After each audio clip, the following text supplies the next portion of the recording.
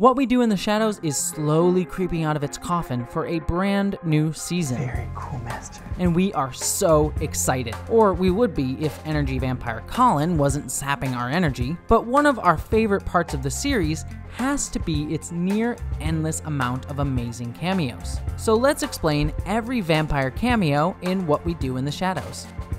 One of the biggest cameos, obviously, was Tilda Swinton. Swinton played the vampire Eve in Jim Jarmusch's Only Lovers Left Alive. Considered one of the best films of the 2010s, Lovers is a horror comedy starring Swinton and Tom Hiddleston. The story follows a married vampire couple who, after centuries of being alive, are finally dealing with ennui. Because what else would a Jim Jarmusch film be about? The next cameo is basically a spoiler for the movie he's from. Danny Trejo played a vampire in the Tarantino-written From Dusk Till Dawn. From Dusk Till Dawn is one of cinema's greatest surprises, with the entire first half of the movie being a grounded crime film until it suddenly completely shifts to be an over-the-top vampire picture, complete with wooden stake guns and vampire strippers. If you haven't seen this film, go see it, though we kinda spoiled it. The next major cameo is star Evan Rachel Wood. While Wood is more known today for her role on Westworld, her first claim to fame was on the HBO vampire series True Blood. Considered to be a groundbreaking show for HBO, True Blood was set in a rural Louisiana town. 2 years after the creation of synthetic blood allows vampires to live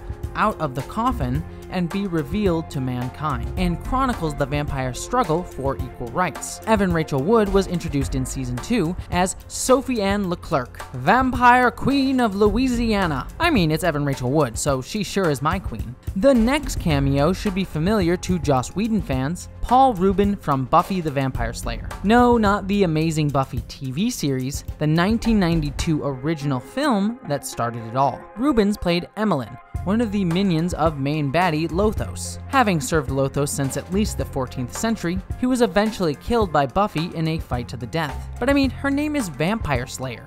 What did he expect? Next up is a trifecta of cameos with the appearance of Taika Waititi, Jermaine Clement, and Jonathan Berg. You may remember these three hilarious gentlemen as being the vampires from the original film version of What We Do in the Shadows. Jermaine Clement himself is a producer on the show, and Taika Waititi has gone on to direct some small films like Jojo Rabbit and Thor Ragnarok.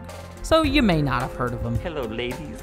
We'd also be remiss if we didn't mention Doug Jones, who played Baron Aphanos, the ancient vampire leader from the Old Country. Doug Jones is perhaps best known for being in, well, everything. From Hellboy to The Shape of Water to Fantastic Four to Men in Black 2 to Doom to Pan's Labyrinth to Star Trek Discovery to Crimson Peak to Ouija. Look, the man's been in a lot of things, okay? Yet, perhaps the biggest cameo was Wesley Snipes, who we should all know from his time as Blade, the most badass vampire killer to ever exist. Apologies to Buffy, but come on, it's Wesley Snipes. Those are all the cameos by ex-vampire actors that we caught, but we'd love to hear who you want to see appear this year. Our money is on Robert Pattinson, because we all need more sparkly vampires.